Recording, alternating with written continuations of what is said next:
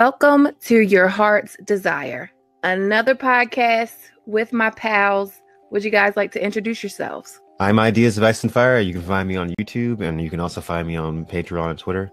Thank you so much for having me on, Gray. I am the reformed and much less interruptive LML, who's grateful to be back again. Quinn, and Gray, thanks for having me back. We're sorry Tony couldn't be here, but he got abducted by Euron, and he's now chained up somewhere on the Silence in the middle of the ocean. So, our bad. We are searching for him desperately with glass candles, and we will attempt a rescue mission as soon as we can. The children of the forest have not been cooperative.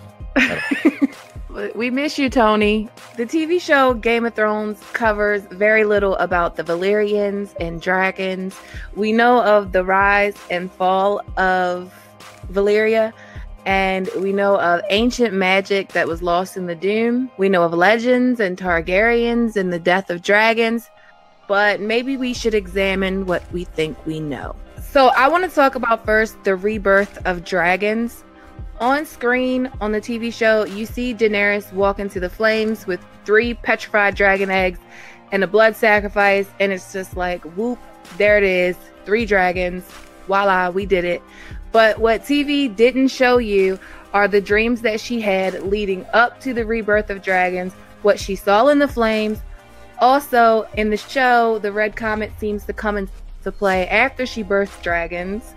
But the Red Comet came into sight before she stepped into the flames. She actually hailed the comet as a sign, and we're going to start here. So in the books, unlike the show, the comet shows up before the dragons are born. Dany sees it in the sky, and she takes it as a sign. She says, that's Drogo's star, right?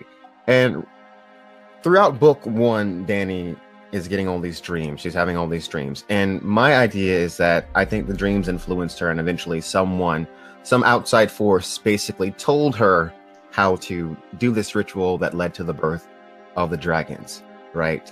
So it's kind of like at the end, she kind of has that final dream, and then she knows her baby's dead. She knows what she has to do. She knows that she has to sacrifice Miri. She knows that she has to put the eggs there. She knows that she has to walk onto the pyre. And then what's interesting is what she sees while she's inside of the pyre. The flames were so beautiful, the loveliest thing she had ever seen. Each one a sorcerer, robed in yellow and orange and scarlet, swirling long smoky cloaks. She saw crimson fire lions and great yellow serpents and unicorns made of pale blue flame. She saw fish and foxes and monsters, wolves and bright birds and flowering trees, each more beautiful than the last. She saw a horse, a great gray stallion limed in smoke, its flowing mane a nimbus of blue flame. Yes, my love, my sun and stars, mount now, ride now. So that is the first part of what she sees after she steps into the flames. She's basically seeing visions in the flames like Melisandre. Yes, it's important to point out that she's seeing this, like that she's looking into the flames, and what it appears to be is that the flames are forming these images of like these people in yellow and orange robes and yellow serpents and fire lions. So we have to wonder, like, is what's happening to her right now similar to what happens to Melisandre, what she sees when she looks into the flames? Because if we go back to that chapter in A Dance with Dragons, it's the flames actually forming the shape of what she's seeing, like it's appearing in the flames, which is quite similar to what's being described here. Yeah, I mean, that's actually a really good observation. I had always sort of interpreted it poetically because there's so much going on.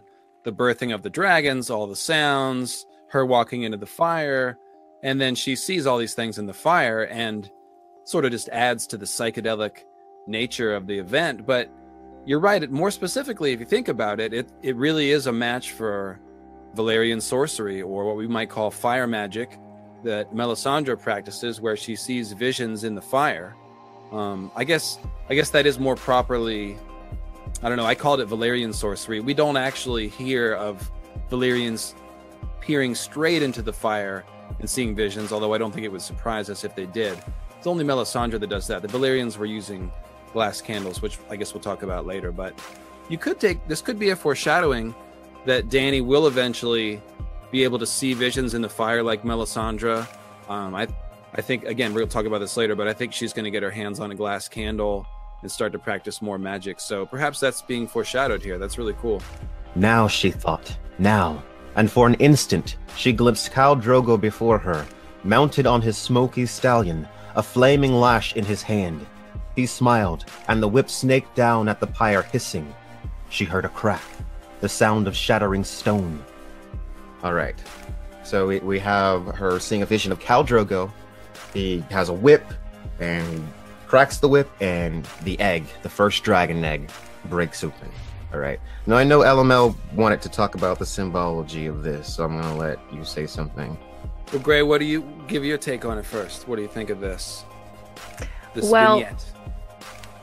Well, I don't have any mythical references, but I do like the fact that she says cracking stone, because I don't think the eggs are referenced that much as being stone.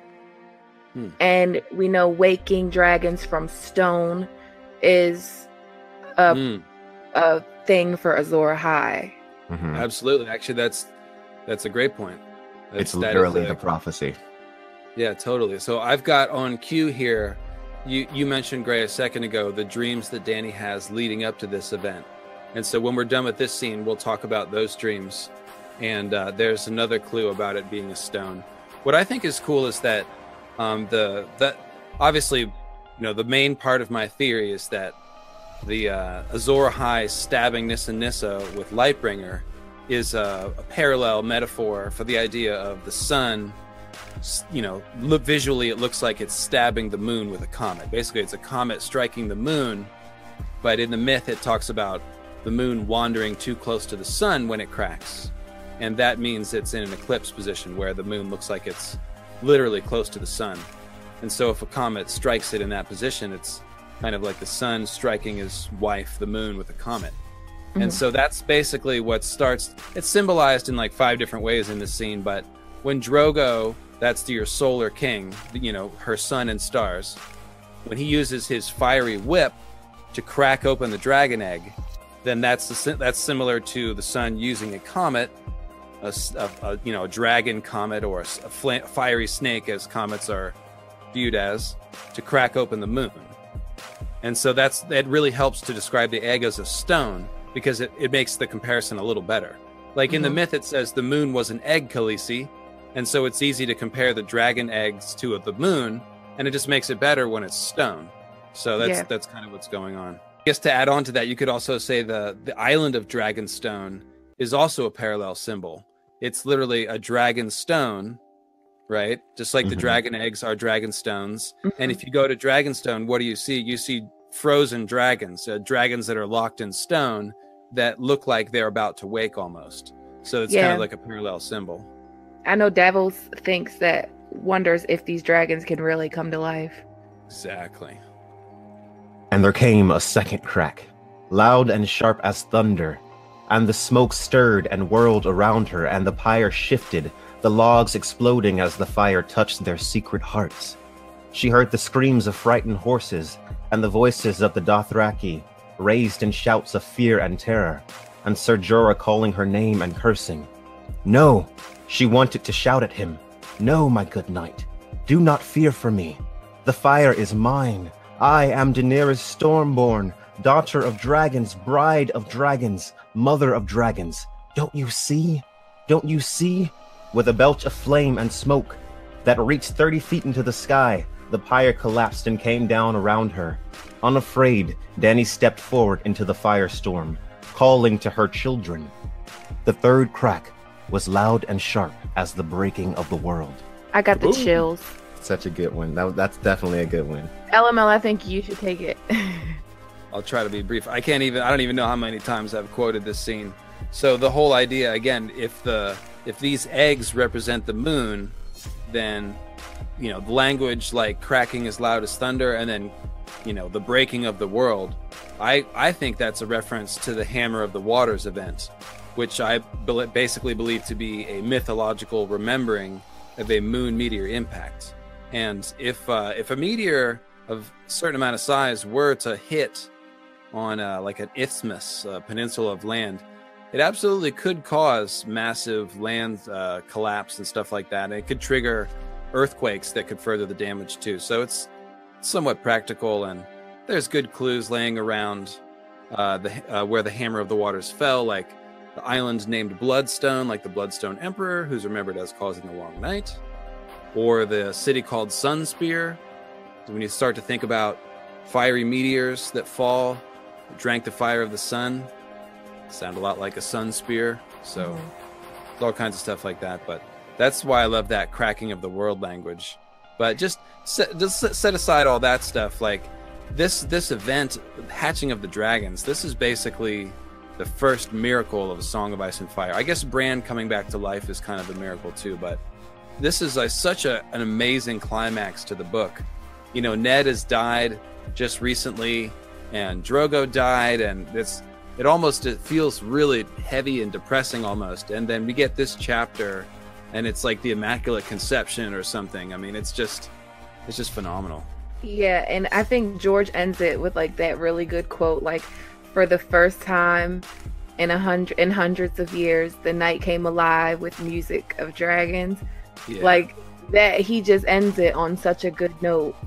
And I think like the cracking of the world, I just feel like because these dragons have been reborn, like the world is about to be remade. Oh yeah, oh definitely. Because that's how I feel about Daenerys in general. But I want to say to you, LML, that I totally 100% agree that line breaking of the world relates to the shattering of the armor of Dorne. And I've always thought so, because it's like the same wording, the breaking of the world, right? So what else could it be, right? Yeah, but I never really understood what the connection might have been. So that does really lead more credence to your moon meteorite theory. Yeah, I'm just now hearing that from LML. Cool, yeah. I mean, this scene is where it started for me, because the first, basically it was two key realizations. I realized that when you hear a myth about, dragons come from the moon. The moon was like an egg, and it wandered too close to the sun. It cracked from the heat, and dragons poured forth, and they drank the fire of the sun, and that's why dragons breathe flame.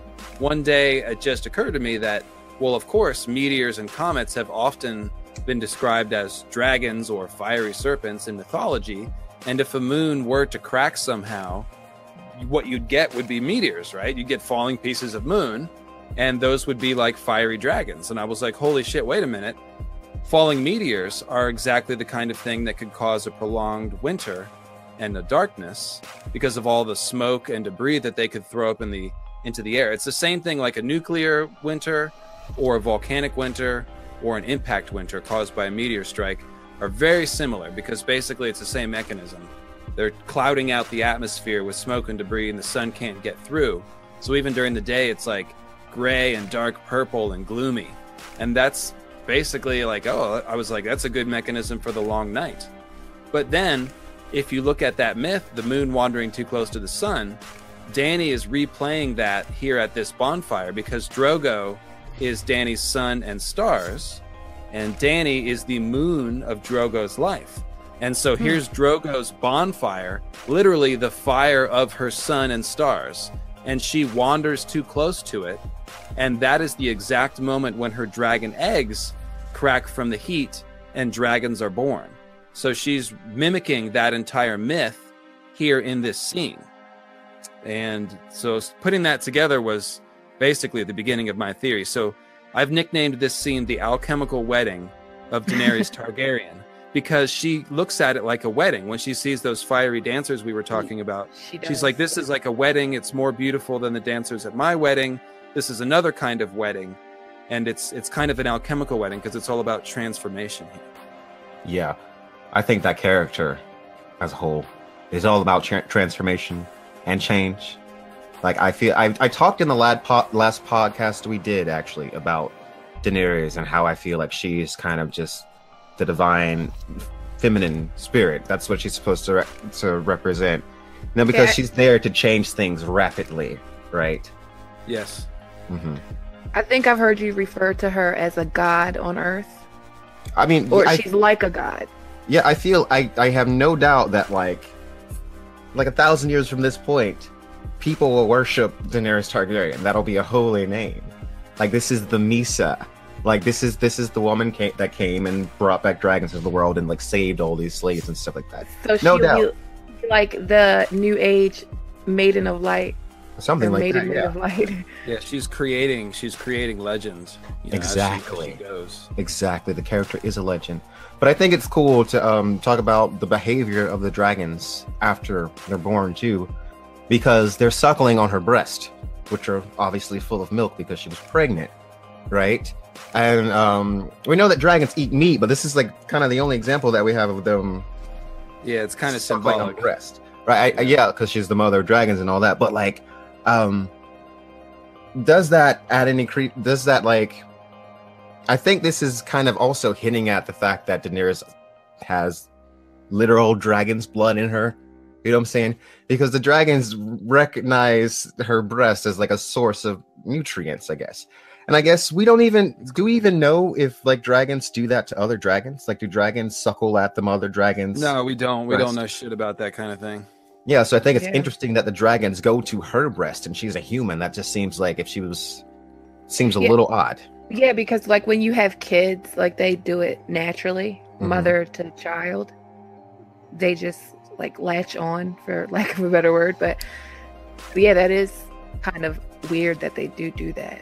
It's pretty clear that the bonding process between a dragon and the dragon rider begins before the dragon is born. That's like because they said the Targaryens would have the kids sleep with the eggs, right, before the eggs even hatched, and that's what Daenerys did, right? She kind of incubated them before that final moment where she hatched them. That's a perfect transition, actually, into the dreams that she had leading up to this miracle. And just to build on what you're saying about Daenerys being sort of like the closest thing to a god on earth, if you will, or becoming that, like this, George has even said, like this thing where she walked into the fire and stuff, this was a miracle event. It wasn't necessarily repeatable.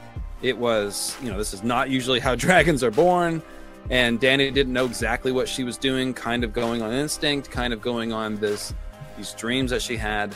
And, it really is beautiful how it's George leads up to it. So one of the most important dreams comes when Dany is really struggling with the Khalasar, and this dream acts as a turning point. And so I'll read it right here. It says, "Day followed day, and night followed night, until Dany knew she could not endure a moment longer.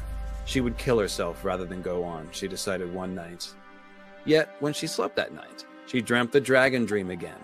Viserys was not in it this time. There was only her and the dragon. Its scales were black as night, wet and slick with blood. Her blood, Dany sensed. Its eyes were pools of molten magma, and when it opened its mouth, the flame came roaring out in a hot jet. She could hear it singing to her. She opened her arms to the fire, embraced it, let it swallow her whole, let it cleanse her and temper her and scour her clean. She could feel the flesh sear and blacken and slough away. She could feel her blood boil and turn to steam, and yet there was no pain. She felt strong and new and fierce. And the next day, strangely, she did not seem to hurt quite so much. It was as if the gods had heard her and taken pity. Even her handmaidens noticed the change. "Khaleesi," Jiki said, "what is wrong? Are you sick?" "I was," she answered, standing over the dragon's eggs that Illyrio had given her when she wed. She touched one, the largest of the three, running her hand lightly over the shell. Black and scarlet, she thought, like the dragon in my dream. The stone felt strangely warm beneath her fingers. Or was she still dreaming? She pulled her hand back nervously. From that hour onward, each day was easier than the one before it. Her legs grew stronger, her blisters burst, and her hands grew calloused. Her soft thighs toughened, supple as leather. One of 3 dreams. How many dreams does she have in Game of Thrones? There's at least 3, yeah. That's one of 3. So it goes from, if I believe, it goes from like an encouraging dream to a discouraging dream that makes her like really scared. And then there's one dream that kind of seems like there's like 2 different kind of things pulling on her. One that's saying, wake the dragon, and then there's the icy breath on the back of her throat that she's afraid of. Okay, right? So that is the quote, wake the dragon dream. That comes during her miscarriage with Rhaego. And that's the last dream she has before she does the the actual waking of the dragons. This is her second dragon dream. The first one was terrifying, and it involved a series sort of teasing her. We can pull it up in a second. To wake the dragon is what. Right. This is the second one. That's why it says Viserys is not in it. And the thing that changes about this one is that this is where she starts to draw strength from it. The dragon burns her with fire, but it's good for her. And so this is where she gets the idea that she can walk into the fire and that she can withstand fire, and that fire is actually her friend and it makes her strong. And that's exactly what she does, is walk into the fire and become transformed and reborn and stronger from it. And then obviously this is Drogon, you know, who's like her dragon. And that's why it's wet and slick with her own blood. It's almost like she's just birthed it, and it's got her blood on it. That's the way I read it anyways. I read it the same. I pretty much agree. And then she gets out, and it begins this thing about her touching the eggs, and like they feel warm. And there's another one where she feels it like twist and like reach out for her, or reach out for the baby in her womb. Yeah, like they're reaching out to each other. So you can definitely see in retrospect a lot of things foreshadowed here. Her walking into the pyre, her waking the egg, drawing strength from the pyre, and it actually transforms her arc in the Dothraki Sea, and she begins to take control of her relationship with Drogo. So it's a totally transformative event, and it's really important to her character. Absolutely. One of the quotes that I really draw from is where she sees Ser Jorah. Or she doesn't see Ser Jorah. She sees Rhaegar mounted on a stallion, and he has fire in his eyes, like he's in armor. And then, like, I think Ser Jorah tells her something like, "That's the Wake the Dragon dream too." Yeah. Dragon. And when she lifts the visor, she sees her face. Yeah, that's the Wake the Dragon dream too. That one's got like 6 different scenes in it. Yeah, that's like, to me, that like everything that occurred in that dream after the Black Dragon dream is what led her to know everything that she had to do. And saw her brother Rhaegar mounted on a stallion as black as his armor. Fire glimmered through the narrow eye slit of his helm. The last dragon, Jorah's voice whispered faintly. The last, the last. Dany lifted his polished black visor. The face within was her own.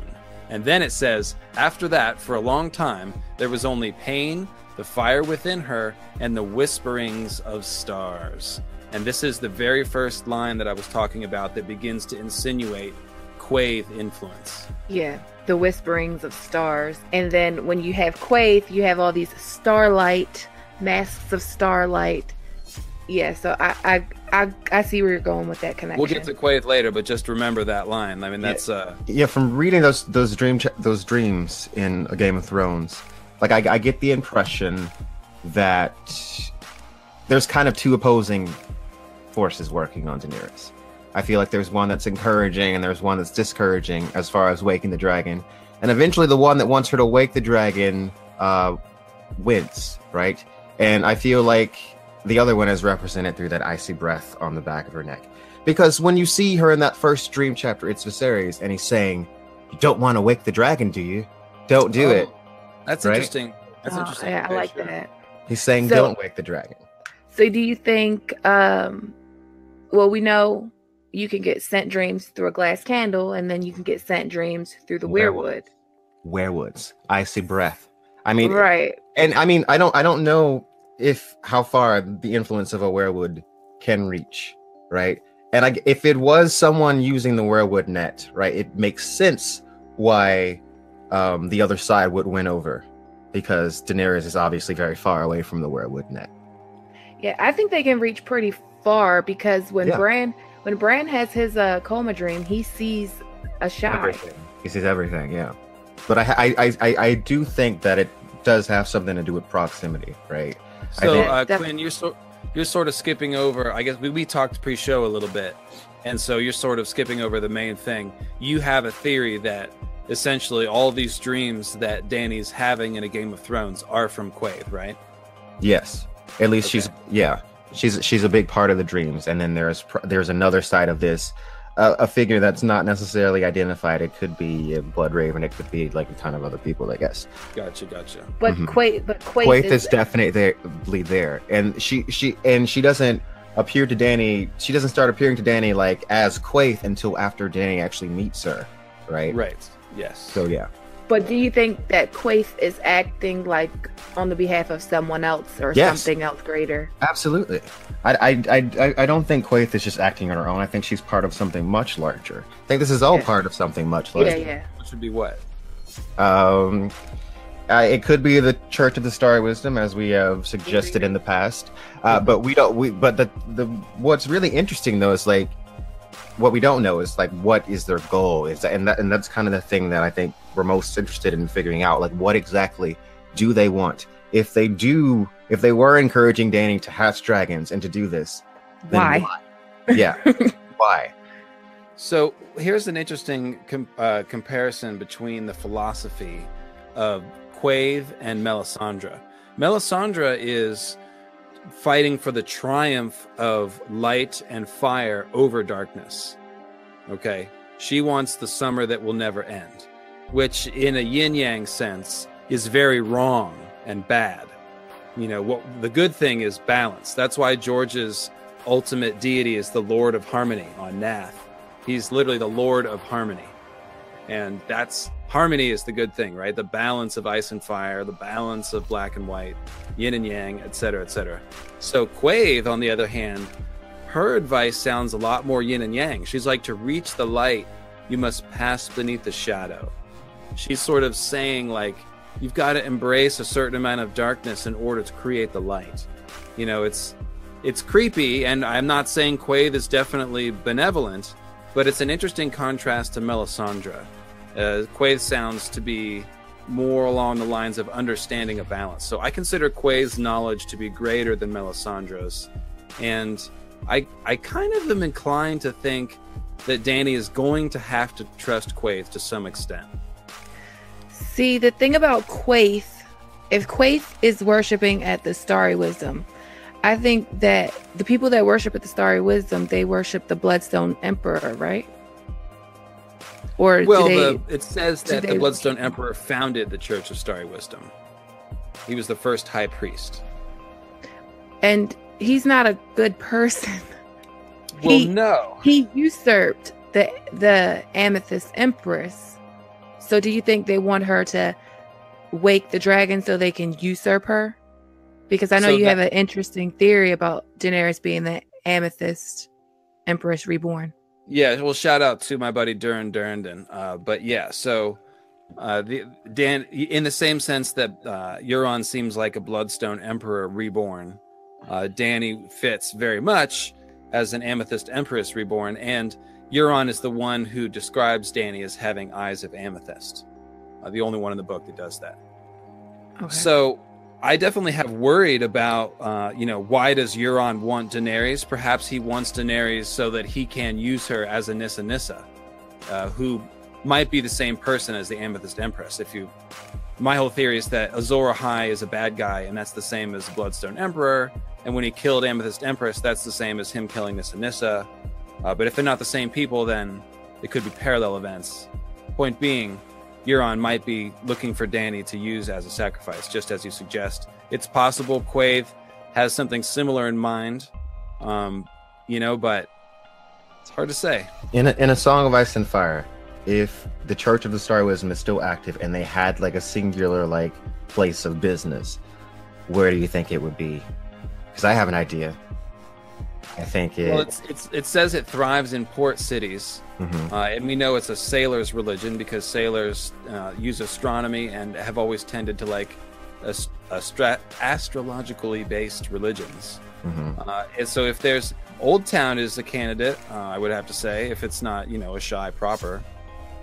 I had the weird idea that it was actually Stgai, right? Ooh. In the Heart of Darkness. Because when Quaithe introduces herself to Daenerys, she says, I am Quaithe of the Shadow. Right? She's not like, I'm Quaithe from Asshai, I'm Quaithe of the Shadow. And the Shadow is something different from Asshai. Like, Asshai is part of the Shadowlands, but like... Yeah, it's Asshai by the Shadow. Stgai is the heart of the Shadow. Exactly. I always think about that as like the Mecca. So, and then if it was Quaithe in Daenerys' dream encouraging her to wake dragons, and she's saying she's from the shadow, the Valyrians, according to the World of Ice and Fire, one of the legends is that they were, and according to the Annals of Asshai, they were taught how to tame dragons and magic by people from the shadow. So Quaithe is from the shadow. People from the shadow taught the Valyrians how to tame dragons and magic in the first place. And Quaithe's whole thing is that she's hinting to Dany that there's some sort of truth in Asshai that's waiting for her. You know, and what could it be? It could only be about dragons or Azor Ahai or the Long Night or Lightbringer or some bullshit like that, right? Yeah.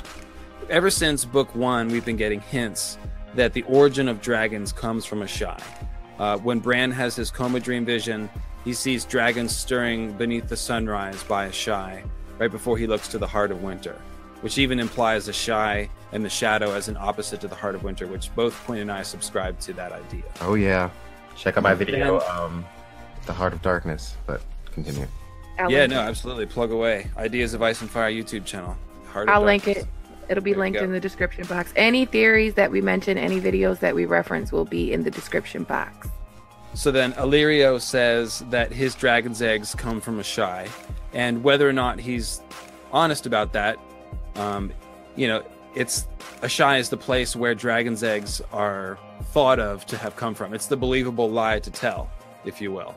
You know, it's the place where if they didn't come from Valyria, then Asshai is the other place. So, and then there's also Dany recalls when she's talking about how there's no magic in the world, she sort of muses to herself that she's heard that maybe there's still dragons in Asshai or something along those lines. So there's like 4 different hints in a Game of Thrones about Asshai and dragons.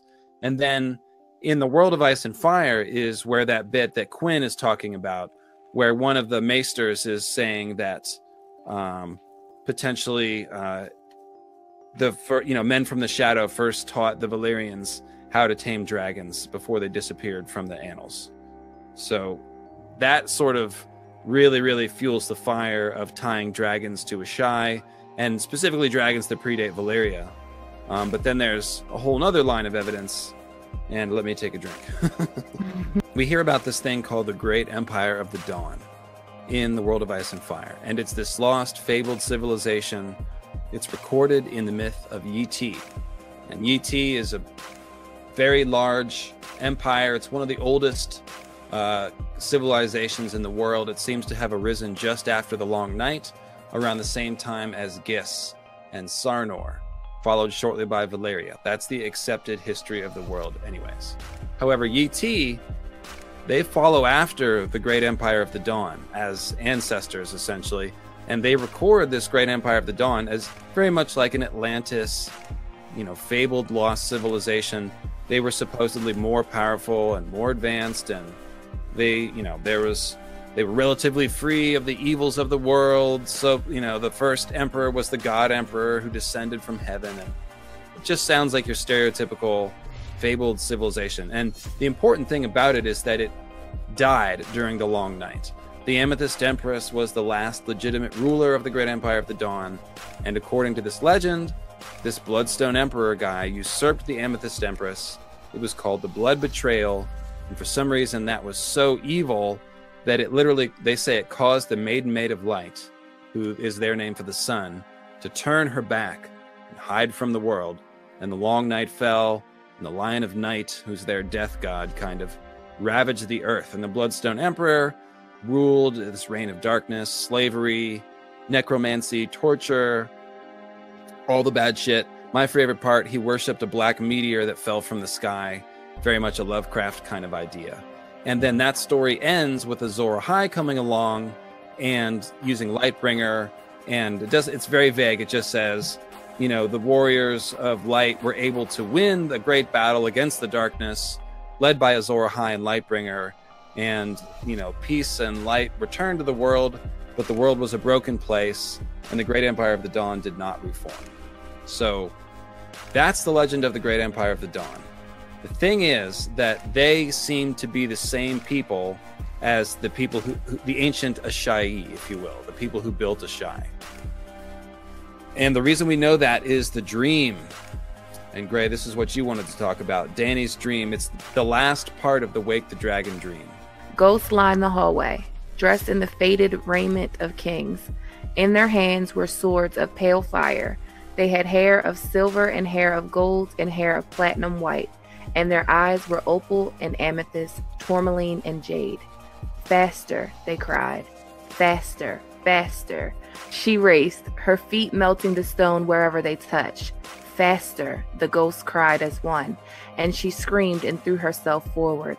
A great knife of pain ripped down her back, and she felt her skin tear open and smelled the stench of burning blood and saw the shadow of wings. And Daenerys Targaryen flew. So most people have always interpreted this as basically Dany is seeing her ancestors, right? Because they've got hair of silver and gold and platinum white. That's the exact description of Valyrian hair. Each Valyrian or Targaryen might lean one way or the other. But in the important part of the World of Ice and Fire, when they describe the Valyrians as a whole, it's silver, gold, and platinum white. Those three exactly. So then we see these people, they've got swords of pale fire. That makes us think of Lightbringer. And they have Valyrian hair. That makes us think, okay, so this is all about Lightbringer, and these are Dany's ancestors. And we don't really have time to think about it, because the next thing that happens is Dany sprouts wings and turns into a dragon and then wakes up, and Rhaego is dead and she's in the tent and the story is going crazy. And so it's not a lot of thought given to this. But like I said, in the World of Ice and Fire, we get this whole story about the Great Empire of the Dawn. The Great Empire of the Dawn has 8 listed rulers, and they're called the Gemstone Emperors because they're each named after a gemstone. And here are the 8 gemstones. Pearl, the Pearl Emperor, Jade Emperor, Tourmaline Emperor, Onyx Emperor, Topaz, Opal, Amethyst Empress, and then the Bloodstone Emperor. The thing is, 4 of those stones are the same stones that we just saw in the eyes of these ghosts. Opal, Amethyst, Tourmaline, and Jade. And so we were already looking at this Great Empire of the Dawn, we being like me and my friends on Westeros.org. When the World of Ice and Fire came out, we read that story. We immediately suspected them as potentially Dragon Lords or the people that built Asshai. And then my buddy Durndon noticed this quote. He's like, wait a minute, those are 4 of the same gemstones, and they've got Valyrian hair. So the one with amethyst eyes looks like a Valyrian, right? Purple eyes, Valyrian hair. But the other ones have, I guess Jade would be green eyes, Tourmaline can be a million colors, Opal would be some white kind of pearlescent kind of looking thing. But the important thing is that this allows us to connect Dany's ancestors further back from Valyria all the way to the Great Empire of the Dawn. And what did we just say? Separately, the Maesters told us that the ancestors of Valyria might come from Asshai. So you can see how this all comes together. The Great Empire of the Dawn and the ancient Asshai are the same people. They were Dragon Lords. That's why they built the 5 forts out of fused stone. And that's why Azor Ahai and all this stuff goes back to Asshai. Yeah, and Asshai is incredibly huge for it to just be... Largest city in the world. Yeah. Old Town, King's Landing, and something else can fit inside of it. And yet the population is that of a fair-sized market town. So it's basically a bunch of Shadowbinders and people like Marwyn the Mage and Mirri Maz Duur that come there to learn dark magic, and then their servants and pack mules, and that's it. Actually, not even pack mules, because animals die there, so everyone travels by palanquins. So I guess it's the servants holding up the palanquins, and then a bunch of sorcerers. But it's this huge city, like you said. So logic dictates that when it was built, it must have housed a lot of people, right? Because you don't build giant cities just so a few hundred sorcerers have a place to study magic by the shadow, right? Yeah. And I also think, I don't know if we already read this quote, I can't remember, but there's a quote that ties Daenerys directly to the amethyst. To her ancestors. Well, Euron says that when he's describing Dany to Victarion, he says her eyes are amethyst and she's the most beautiful woman in the world. Is that what you're talking about? Yeah, that. Because that completely sells it for me. It does, yeah, because Euron is like the Bloodstone Emperor trying to become a god on Earth. He even says that in that Forsaken chapter. I am the new god, and the old gods are dying, and the world is changing, and So yeah, it makes sense when he calls Dany amethyst-eyed. It's almost like Euron probably sees her as an amethyst empress, potentially to sacrifice, like I was saying, to work magic or something. And and I don't think amethyst is used to describe any other Targaryen's eyes or anyone's eyes. Just Dany. You're right. And this one vision. So the point of all that, besides being interesting, is simply that the Valyrian history goes back to Asshai. And that's kind of an intuitive thing that's spelled out to us from the beginning in a lot of different ways. So the Great Empire of the Dawn theory is fun, and it brings in those swords of pale fire and stuff, but we're here talking about Valyrians and dragons. And the important thing is that the roots of everything from Valyria go back to Asshai and Lightbringer and Azor Ahai. Because Valyrian steel is very comparable to the forging of Lightbringer. And that's another thing that we had slated to talk about. Whew. And I think it's important that everyone that's listening gets the complete backstory of what could be going on or what we think is going on that you don't get to see on TV. Yeah, definitely. I mean, this all informs, what Dany is doing and why the whole Azor Ahai and Lightbringer stuff has something to do with dragons and Asshai. I mean, it's all going to sort of tie together, and I think that's the truth that book Dany at least will be realizing. Even show Dany, it's hard to say, like, will she be getting any further knowledge or magical instruction next season, or will it all just be like politics and fighting the others? It's hard to say. Politics. But, never mind. Well, so the important thing is we kept talking about Starry Wisdom Church, and this whole theory is kind of what ties it together, because the Bloodstone Emperor was said to be the first high priest of the Church of Starry Wisdom, and he basically founded the Church of Starry Wisdom. He's also the guy that brought on the Long Night. So, and if that's all connected to Asshai, then it sort of really starts to make sense why Quaithe keeps showing signs of being from the Church of Starry Wisdom, and why the Church of Starry Wisdom is more than just a trivia nod to Lovecraft, but it's actually important. Like, the people that are trying to control Dany, like Quinn was saying, are potentially being influenced by this Church of Starry Wisdom, which dates back to the Bloodstone Emperor. I mean, and we could talk for days about the parallels between the Bloodstone Emperor and Euron, right? I mean, both characters are just steeped in a bunch of Lovecraftian influences. Just all the way around, both of them is just surrounded by it.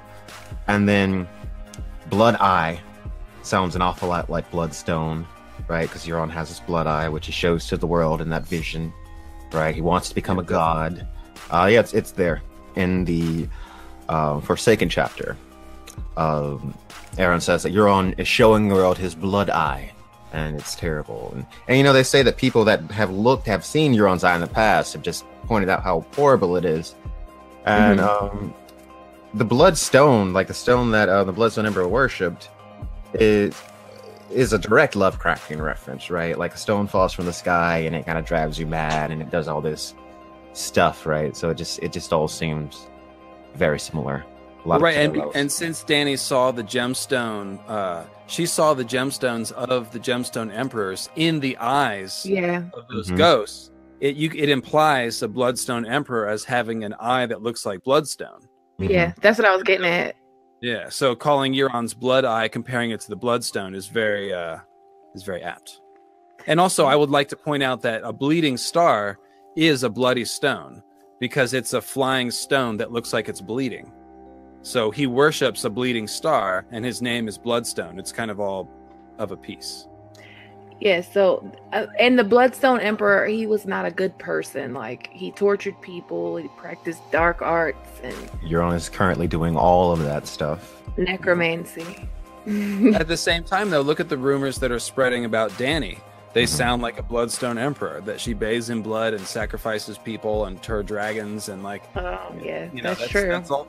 So it's hard to say. The Bloodstone Emperor is a Lucifer Prometheus character. Yes. He is someone who is stealing the power of the gods and challenging the gods and throwing off the natural order. And those figures are always controversial, and they're always ones that can be seen as, anti-heroes or part good and bad, or reaching for the fire of the gods can be good or bad, but it always has consequences. So it's complex. Yeah, I mean, okay. So I feel like in general people are aware of Milton's Paradise Lost, which is kind of like another take on like the biblical Genesis story, right? But it's kind of from Lucifer's point of view, right? So he essentially climbs into the Garden of Eden, and he gives man and woman the knowledge of good and evil. And it's not like an evil thing, like I'm doing this to just be mean. He's like, oh, I'm just giving. It is done out of like bitterness for God, but it's like he's just giving them knowledge and nothing more, right? So it's not like it, but like, of course, Lucifer is like the villain of Christianity. But it's all about perspective, right? It's all about perspective. Do you know about the Gnostic interpretation of the Garden of Eden? You should totally tell me about it. It's just what you said. I mean, you don't even have to change the story. Just read it right out of the Bible. The tree is called the tree of the knowledge of good and evil. Mm-hmm. And Lucifer, the snake, or at least the snake, which is associated with Lucifer. There's some debate about that. But the snake tells them, you will become like gods if you eat the fruit. And that's essentially true. Like if somebody can't conceive of good and evil, then they're in almost like an animal-like state where they don't even understand right and wrong. Yes. And when they gain the knowledge of good and evil, they are expanding their consciousness. And so they are becoming closer to God in that sense. So the Gnostics, they think Jehovah is an evil God. And they think that the snake was basically trying to help mankind by giving mankind the ability to see good and evil. And Jehovah is evil specifically because he wanted to trap man in that unenlightened state. Oh my, okay. I absolutely love that, and I don't want to get too crazy into the biblical stuff, but like welcome to the Gnostic Church, Quinn. Yeah, because it's like I'm just gonna say it's one thing, and then I don't want to talk about the Bible anymore.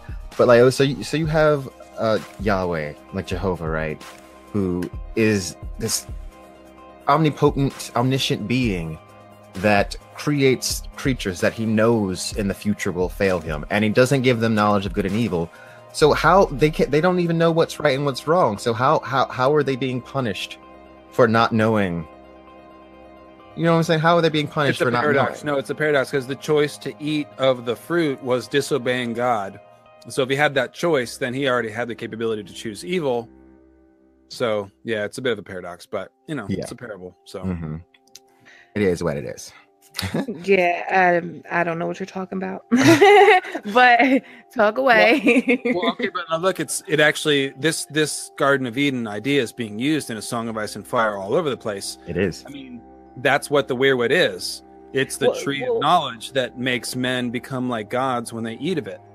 And eating the tree of knowledge, that's the same as trying to steal the fire of the gods, like Prometheus does. And that's why I keep saying Lightbringer represents the fire of the gods, and the weirwood as a symbolic burning tree, like the burning bush of Moses, is equivalent to Lightbringer, the burning sword. They're just two different symbols, if you will, classic mythological symbols of the power and the knowledge of the gods that man can sort of obtain. So, Lightbringer, Azor Ahai, do you think that prophecy, the Azor Ahai prophecy, fits Daenerys? Well, of course it does. Mm-hmm. So is Daenerys good or evil? No one's good or evil. No, well, I know that, but what I mean is she gonna help defeat the others, or is she going to, or did she help usher the others in? Well, see, that's the thing. I'm not entirely certain that it's about defeating the others, right? Mm-hmm. As much as it's about just kind of just maintaining the balance. Coexisting? Coexisting, exactly. Like, and as far as like good or bad, good or evil, like we were talking about the Star of Wisdom, and then we were talking about the potential for there to be other organizations. Neither of these organizations has to be good or evil. They just simply are doing what they're doing. They might have different ways about trying to accomplish the same things, right? You can accomplish the same thing. Let's say like you want to do something, whatever it is, but there's a guy in your way. You can either walk around him or you can shoot him in the back of the head, right? But it's really just like two different ways of accomplishing. Or you could like tap him on the shoulder and be like, "Hey, man, would you mind stepping?" I mean, yeah. I mean, that's just me, but you know. Yeah. You shoot him in the head if you want to, Quinn. I don't know. I mean, I wouldn't shoot him in the head. No. But... Well, basically, why I asked, because LML, your name, your handle is Lucifer means Lightbringer. I don't look at Lucifer. Here's my spout. I don't look at Lucifer as a good person. And the more I research and look into Azor Ahai, I don't think Azor Ahai is a good person. Well, that's kind of the heart of it. Like, let's set the Lucifer stuff aside just for a second. Just consider Azor Ahai. What do we know about him? He killed his wife. Okay? Yeah. He works blood magic, which we're told is an abomination. He, quote unquote, left a crack across the face of the moon. And if I'm right about cracking the moon being the cause of the long night, then Azor Ahai might have been the guy that, quote unquote, caused the long night, which is one reason why I think he's actually the Bloodstone Emperor. Mm-hmm. Because the Bloodstone Emperor is remembered as causing the long night. And I think that black meteor that the Bloodstone Emperor worshipped is actually the thing that Azor Ahai made Lightbringer out of. And so that what he was doing was like all dark magic. But putting my theorizing aside, just right there in the myth, I mean, the guy stabbed his wife. That should be a red flag. And that's exactly what it is to Davos, who's kind of like the conscience of the story, I think. You know, people like Davos and Sam and Jon to an extent.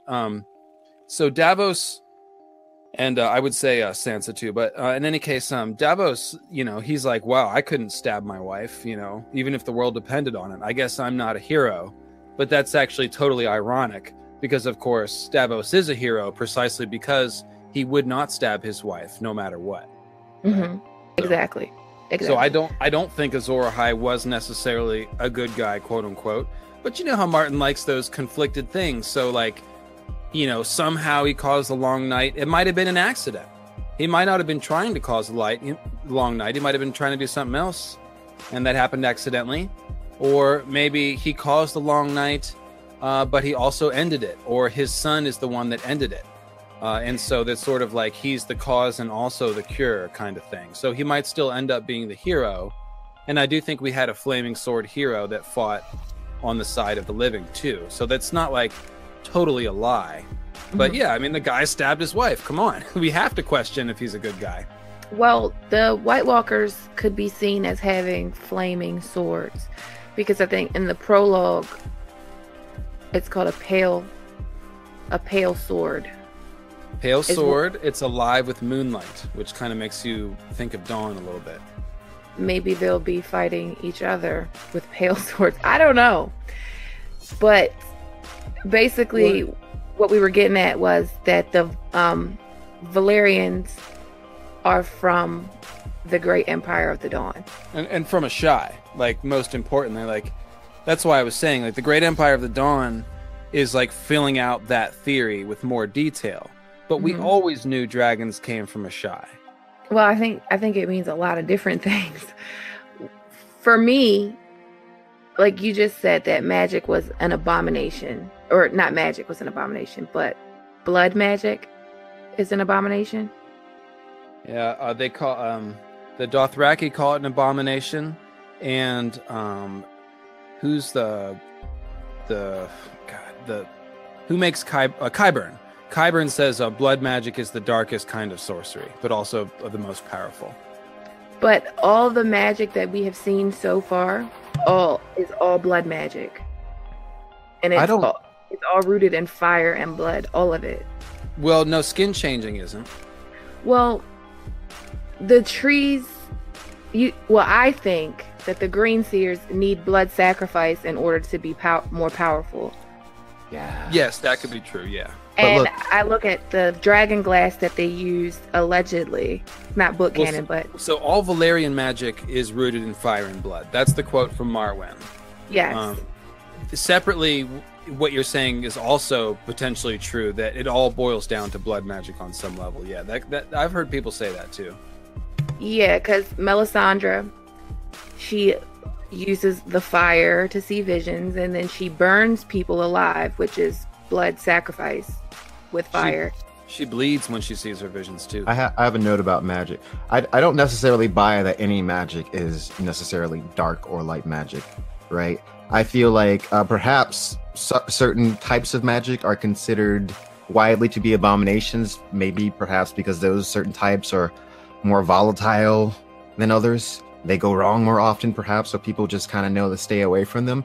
Because to say that a certain magic is dark and a certain magic is light implies that there's something that's inherently good and inherently evil about the world. And I think that things are much more complicated than that in A Song of Ice and Fire. I don't think there are forces of pure... I agree with that. I agree with that. Yeah, totally. That's a good caveat. Yeah, so that's kind of what I take away from it, is that everything, everywhere is connected to this great empire, and that dragons theirself were made, I think, through magic. And I think dragon riders, like the people that actually have the blood of the dragon, were kind of made like interbreeding. We were just talking about this yesterday. I was about to say you were going to like the episode me and Quinn just recorded. And I think that's why some of the Targaryens have the babies with the... I think we talked about this before. Yeah. And I was kind of thinking like maybe it had to do with those witches being around, but then you were telling me that Rhaenyra had a winged baby or scaly baby. And I just think that like everything is connected, like, to everything. Well, so the major clue that supports that theory is Melisandre claiming that the hinge of the world that is the wall, made out of ice in the far north, somehow makes her fire magic stronger. And that is counterintuitive. If magic was all separate, like ice magic and fire magic had nothing to do with each other, then a hinge of the world fashioned out of ice magic shouldn't make Melisandre's magic stronger, right? But the fact that it does means that there's some underlying common magical energy that probably can just take the form. I look at the elements as the way that people interface with the magic. Like Melisandre has trained to use fire to interface with magic, so she probably couldn't use a different form. But somebody else might be able to learn to use ice, and I think that's what Night's Queen is like an ice sorceress, kind of an analog to Melisandre that learned how to use magic via ice. But it's the same magic at the core, probably, right? Right, because I look at ice as frozen fire, like dragon glass. They call it frozen fire. So that's kind of how I look at ice. I don't look at it as like a yin and yang thing, even though I think that's what it's meant to be looked at. Man. I don't look at it like that. I look at it like it's all one thing. They're all drawing from one source for everything. So you just started my Moons of Ice and Fire series, right? Yes. Okay, cool. So when you get to the RLJ episode, which is number 5, I talk about that whole frozen fire thing. And so it's actually what George is doing is he's recreating yin and yang down to the finest detail. Because if you look at yin and yang, it's not just the black half and the white half. The white half has a black dot in it, and the black side has a white dot. And that is there because there is no such thing as purity, and everything has an element of its opposite within it. And that's also why the dividing line isn't a straight line. It's a bendy S line because each side flows into the other one. And so they're telling you that yin and yang are inseparable. There is no purity of yin or purity of yang. That's like baked into it. And so what George has shown us is, ice and fire. But fire has an element of ice because it can be frozen. That's frozen fire. But frozen fire is still playing on, quote, Team Fire because it kills the others. It's got the essence of fire magic frozen into it. And then if you look at the others, their ice burns, right? It's like blue stars, and they keep saying nothing burns like the cold, and their eyes burn like cold stars. And so there's this whole idea about cold burning and cold fire. And then the show even went further and gave us, you know, Viserion. And so basically he's showing us that ice can be fiery and fire can be frozen. And so it's like a twist and a further layer to the binary of yin and yang. Yeah, that's how I look at it. You describe it a lot more eloquently, but it's just Taoism. So I knew you'd enjoy it. I learned it researching it, so I'm like no expert or anything, but it's very cool. And George seems to understand it really well, and to have put it in the story. So now that we know the origin of where we think the Valyrians come from and Daenerys' ancestors, we want to talk about Valyria a little bit.